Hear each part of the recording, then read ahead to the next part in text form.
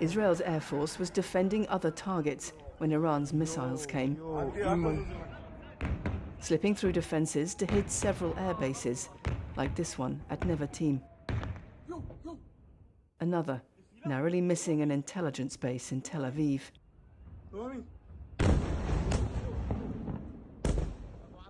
The crater it left filled with visions of what if. The US said this attack had twice the scope of Iran's last bombardment in April. Not all the targets hit were military.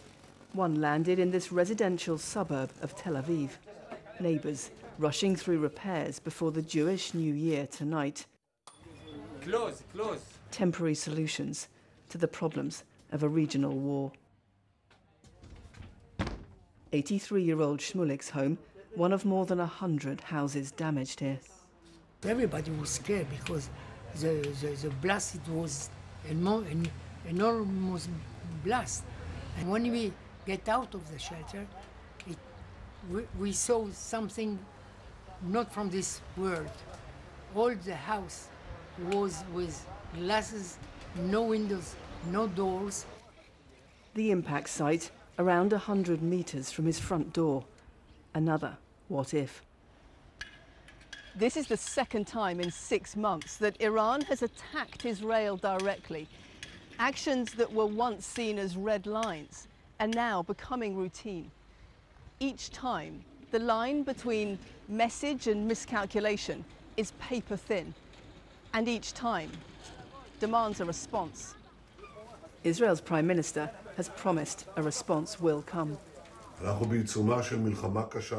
We are in the middle of a tough war against Iran's axis of evil, which seeks to destroy us. This will not happen because we will stand together, and with God's help, we will win together. Israel has been crossing red lines itself, sending these soldiers into Lebanon this week. A limited and targeted incursion, it says, to destroy Hezbollah tunnels.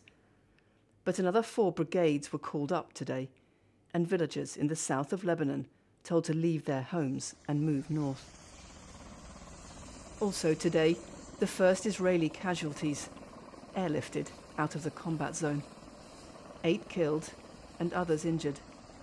Men from Israel's elite commando and infantry brigades, the youngest of them 21 years old.